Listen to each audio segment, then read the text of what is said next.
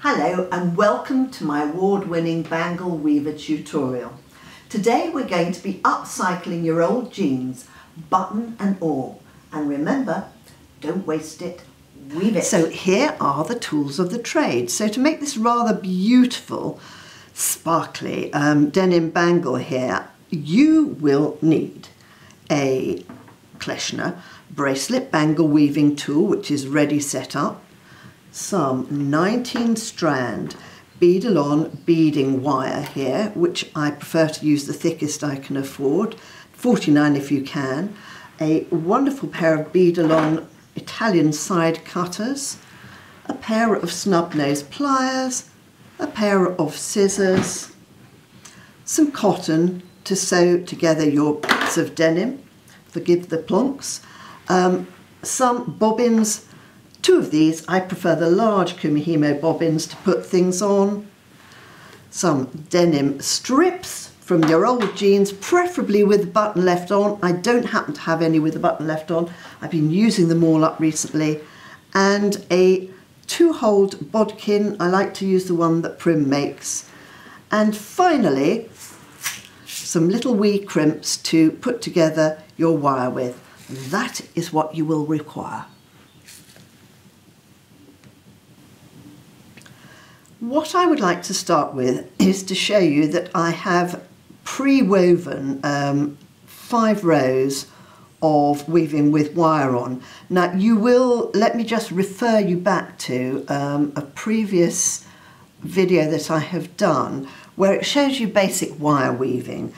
You see here we have the niche here, the little nick on the bangle weaver, and that's where I have started. And I have ended and placed a crimp in here on the row, or the, should I say the warp before the nick, where I have actually finished my weaving here. And you can count the rows, 1, 2, 3, 4, 5, sorry, I'm a fibber, 6 rows here. That has taken me 3 meters of wire, and I folded it in half before I started, and I stopped with a crimp here. Okay, so that's how we started doing the weave on this, and that forms a good fundamental base for this particular weave.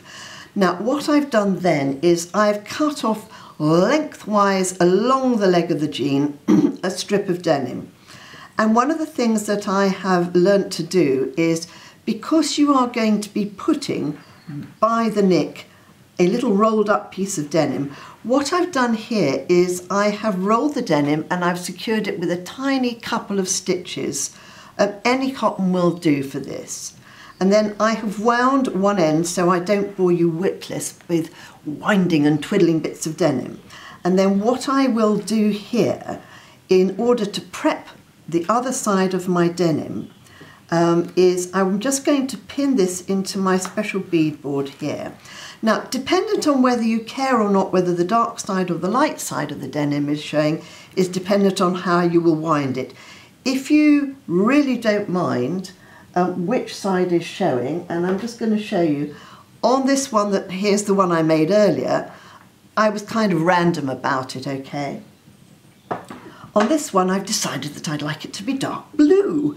So what you do is start rolling it like this, and you keep on rolling, basically, so that you can see that the loose part of your winding provides you with the dark part of the denim. And all I am doing, which is going to be happening out of screen, is I am twiddling and rolling the denim.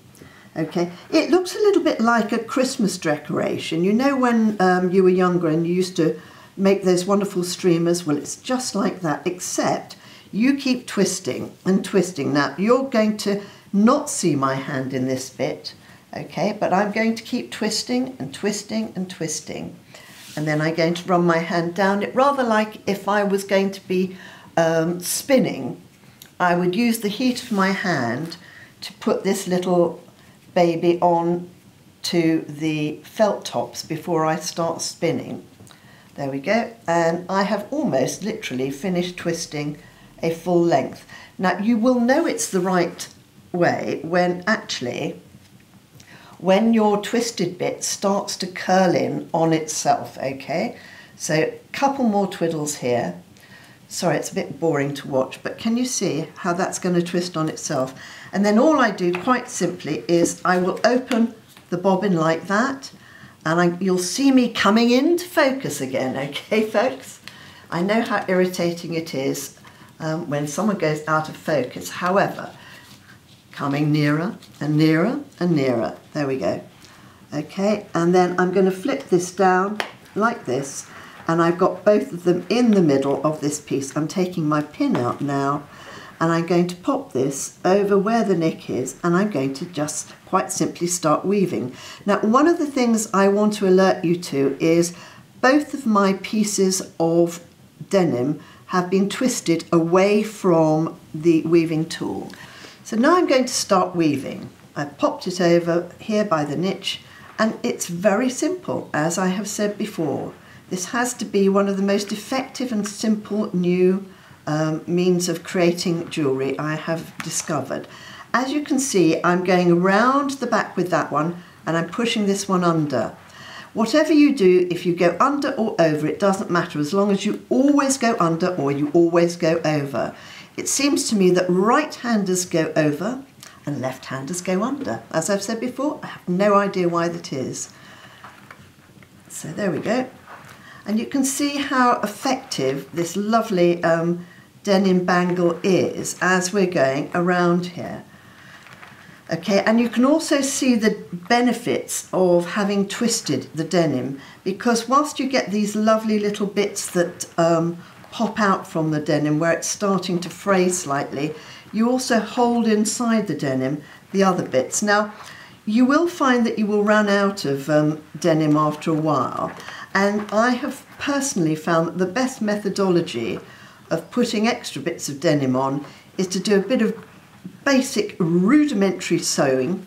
And when I say rudimentary, I mean really very basic sewing, you know, over and over, to join up your next parts of denim onto it. So I'm just going to carry on going around here. You see, I've just come back to base again. So I'm going to carry on until I've run out of my denim here, and I will show you how you join it up. Alternatively, if you are not bothered or kind of rather like the hippie chic look, you can just tie the next strip of denim to this one. Again, it looks very nice. I've done it when I've been making bangles out of rags, and it's very attractive. So here we go. Behind and under. I kind of use this finger. I hold one in my finger, and the one that I'm holding in my hands, there we go. We've almost finished this particular row. The other thing I want to tell you about is do not worry about joining your denim together with your wire, because when you replace the warps, it is all joined together quite simply there. I should have mentioned this earlier. And my divine videoer, who is actually really Kaylee, will tell me off for this later. And she won't give me any sweeties after lunch, but anyway, I've said it now, so you'll know. Right, can you see I'm going right the way down to here. Before I get my denim out, there's my needle and cotton here. I'm going to get one strip of denim. There you can see it's all being pulled in. You can see I've cut my denim into about, I don't know, 1.5 cm, 2 centimetre strips. What I would do next is I will get my scissors. I will lob into this. So I've got two halves exactly the same. There we go. We don't need both halves to show you this. Best way of putting a knot in your needle and cotton, right? Hold the end opposite the needle, 1, 2, 3, 4, 5. Hold the needle in your fingers, push the needle up, pull it all the way down to the bottom. Isn't that magical? And you've got a nice little knot at the bottom without having to do all that twiddling stuff with your fingers here. Right, what I'm going to do here is, that's one side, that's the other side. I'm going to show you how basic my sewing is here. all right? If you can be bothered, which you should be, because the better you are, the nicer the result you will get. It's the sort of thing your mum used to say to you, really, isn't it, folks? There we go. I'm just going to do a tiny little square dance here on this denim so that I know I've got a little patch sewn in. But, you know, it's, again, as I said, it's down to you. So you can tell I'm not doing any sort of specific, I'm just doing a running stitch. Nothing too exciting here. There we go. And I'm coming back to the beginning here.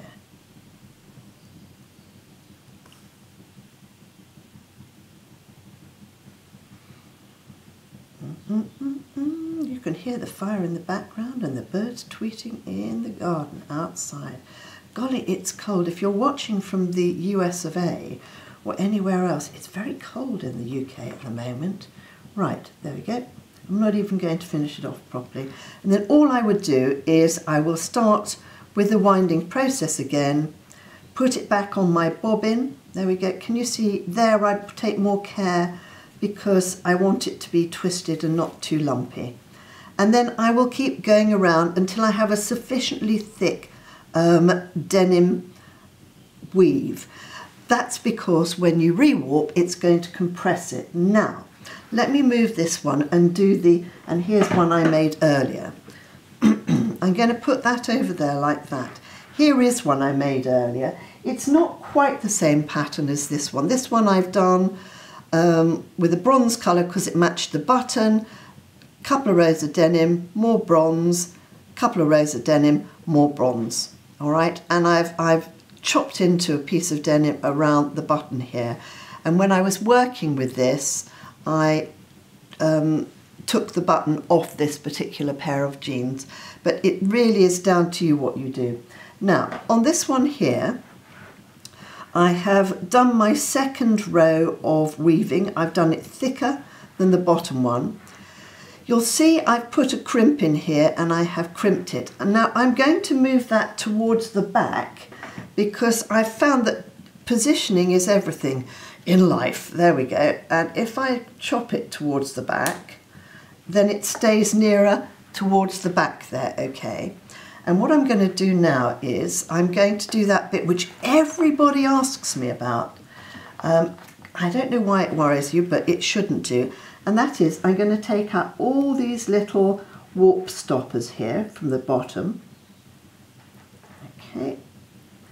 And I'm going to take the weave off the disc in order that we can rewarp it, pulling together all of the bits of denim and the wire, and you'll see exactly what I mean about how cleverly it all comes together. You see, that didn't take me very long. I'm just going to pop those away in my box over here. Use my thumbs all the way round here. Ooh, there we go, there's a naughty little chappy here. And it just helps me, if I push it with my thumbs, to ease the disc off much easier here. Now, one of the things I often advise is that you can put the warp stoppers on the top here. You know, if you're doing it at home, I would advocate it's a very sensible thing to do because it stops you, you know, if you're wiggling something through, from pulling this off the top of here. So what you really should do, but I'm not going to do it because I don't have sufficient time and it would make your video very long, is that, okay? I'll put one more on just so that you can see what I'm talking about.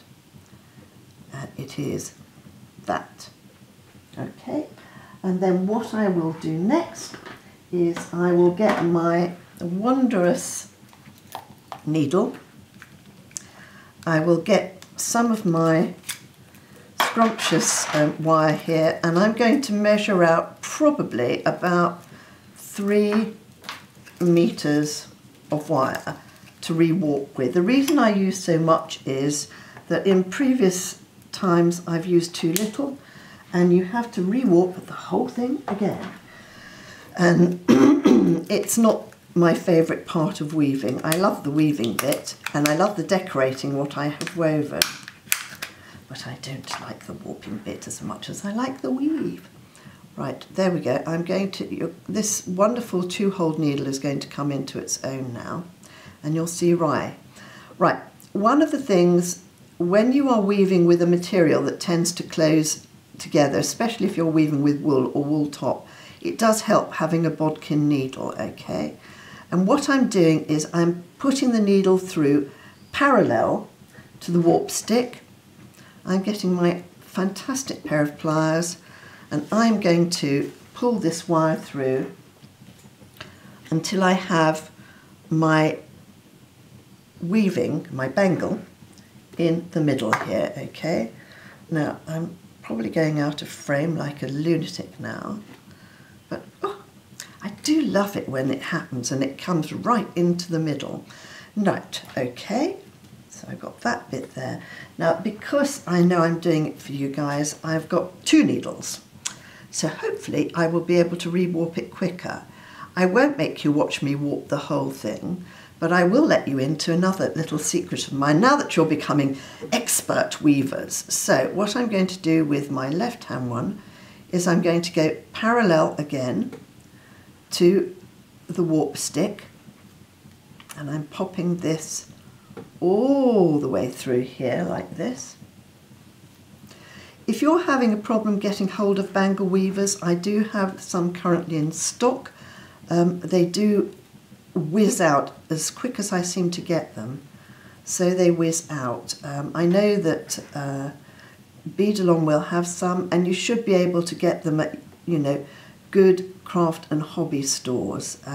So that one's gone over that way, and this one will go over through here. So I'm crossing over. I hope you can see the warps here. Righty-ho. Push that bit in with my fingernail up here. And what I like to ensure is that when I'm pushing it back through, I hold that bit in front of my warp wires, okay? Can you see now why I say it doesn't matter if you do it in 3 different bits here? It's all the same, because your rewarping draws it all together. So I should actually revise what I said. I think it's very nice warping. It's actually one of those things which is a bit like sort of patting your head and rubbing your tummy. It's something to be done in front of the telly. So I fortunately have more than one bangle weaver, and I think if you get as addicted to this as I am, you'll probably have more than one bangle weaver too. You'll have one that you're warping and one that you're weaving. So there we go, hold on, let's come up here. Oops, I got caught round a pin on the other side of my board. Okay, and I'm going to put this one in here, and then I'm going to show you what my little nifty trick is. And you're going to laugh probably if you're sitting at home, but I don't mind if you laugh at me. Oh no, there we go, look. That's it, it's come out of my needle. Well, you can imagine how it would be exacerbated if you didn't have a needle with 2 holes in. Okay, let's try again, Kleshna. I just like to show you that I'm not perfect either. You see, even it comes out, there we go, over the top of my hands and do this. Right, now what I do when I'm making lots of these, which as you can imagine I do, is I know that I have rewarped this one. So what I do is I start popping them back into my bangle weaver as I go along. And the clever thing about doing this is that when you do that, by the time you get to doing your last warps, you've refilled your bangle weaver and you don't have to start from scratch again. Isn't that a clever little idea? Okay. So I'm going to suggest that you go away and have a cup of cha whilst I finish warping this, and then I will show you how beautiful it will look when I've finished warping it. So tatty bye for now, and I'll be back with you in a little while. Okay folks, so you will see, look, isn't this nifty? You've got almost the whole thing reset up again, and I've just got the last few warps here to take out. Just incidentally, just another little top tip, I like to put the first stopper on there, and then I find it easier. I normally hold it up against my sort of teddy bear belly. I find it easier to do that when I'm putting in the warp sticks. So I normally poke my warp stick through so it's kind of half out the other end, put the stopper on. It stops me shredding my fingers, which are already shredded rather badly, as you might well imagine, doing all the different crafts that I do. I find it helps me not to break your nails or break your fingers by getting them all stuffed underneath somewhere. There we go. And it happens very simply. And there we have almost a fully made bangle. Let's just pop that one in there, and then I'll get rid of this. Clunk that down over here. Right, okay. Now, one of the things I love to be able to do is at the end, instead of crimping the two edges together, I just quite simply sew in beyond the beginning a couple more times. There we go. And because there is pre-existing wire in there, there we go. Let's let this out a bit. You see, once it actually starts to clamp in, it stays clamped in, so to speak. Now, you can see I can even it out with the wire all the way round, and that's the benefit of crossing it. Can you see here? So what I can do is I can pull the wires all the way around to even it up. But literally, if you just sew in twice more beyond the start of where you began to warp, you will find that you won't need to put an additional crimp at the top or at the bottom, wherever you choose to crimp it. And you know, as the more I work with this bangle weaving tool that was produced by the divine Beadalon, the more I learn about it. I think it's like anything.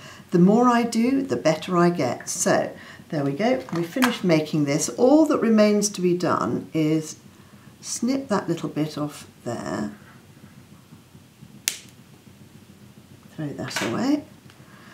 And snip this little bit off here. Now, in order to make, and there we go, I've got my lovely denim bangle here.